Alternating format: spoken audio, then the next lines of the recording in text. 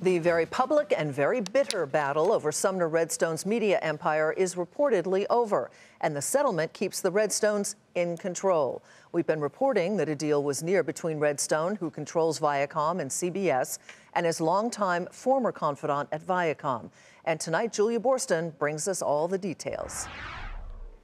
Sumner Redstone's National Amusements and Viacom CEO Philippe Dauman have reportedly agreed to settle lawsuits that have been hanging over the company.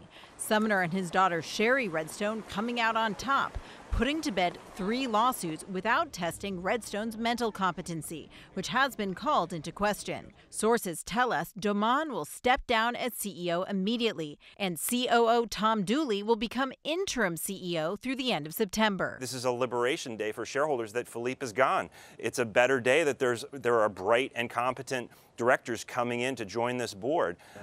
So obviously Sherry Redstone's played a bigger role over these last few months, and hopefully that continues. The question now is who will become Viacom's permanent CEO, as Dooley has been Dauman's right hand for the past decade, and sources say that Viacom's board could look outside the company for a new leader. There's renewed speculation that CBS CEO Les Moonves would be a good fit, and CBS and Viacom could be recombined after splitting a decade ago. And meanwhile, Dauman is not exactly losing, expected to walk away with a $72 million severance package, on top of the $491 million Dauman has brought home over the past 10 years running Viacom, according to Equilar. You kind of also have to wonder, these are some big numbers coming out of this, the cost to the company.